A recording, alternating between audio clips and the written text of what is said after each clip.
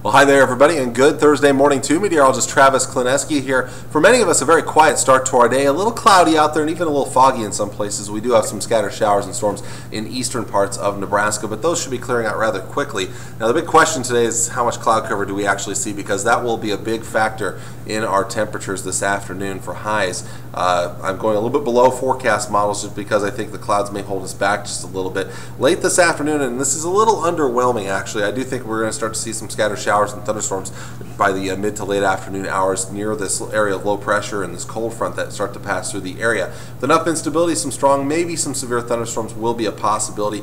So one of the best time frames for thunderstorm activity is probably going to be during the early evening hours here in the Tri-Cities area. That will start to shift eastward later on in the night. Some lingering activity in central Nebraska, but I think by later on in the night, around midnight, the brunt of the showers and thunderstorms will be pushing through eastern portions of Nebraska. And then later in the night into early tomorrow morning, again, maybe a little bit of wraparound moisture, but not looking for a lot of additional rain out of the system once we get into the early morning hours tomorrow. Some lingering clouds early. Again, it shows precipitation. I'm not expecting much for your Friday other than maybe early in the day.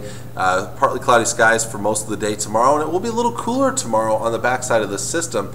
But that's very temporary, as we are going to see heat try to build into the area. Marginal risk of severe weather for later today and into this evening here for much of central eastern Nebraska, northern Kansas. Again, not a big severe weather threat later on today, but maybe not out of the question we see a strong or severe storm later on. Temperatures for today, and again, these will highly be dependent on cloud cover for today, but this is what I'm going with for now. Mid and maybe upper 80s to the north. To the west, upper 80s around Lexington, otherwise low, and maybe even mid 90s around the McCook area. To the south, we're looking at temperatures mid to upper 80s around the Tri-Cities, and then to the south and northern Kansas, lower and maybe even mid 90s, and to the east, mid to upper 80s. For the next 7 days here, we cool it back a little bit for tomorrow on the backside of that system, but then we're right back into the mid and upper 80s for your weekend, which is a bit of a change from my previous forecast here. I have brought those temperatures up a little bit for the weekend. Lots of sunshine.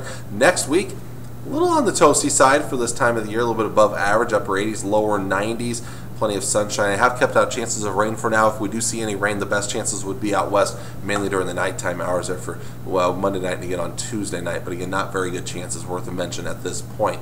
So fairly inactive weather, but kind of a perfect time for the state fair there. We are going to see that warming trend here. We're going to warm things up and feel a little uncomfortable by the time we get into next week. So there's your forecast for today. Until next time, I'm meteorologist Travis Klineski. Hope you have a great Thursday.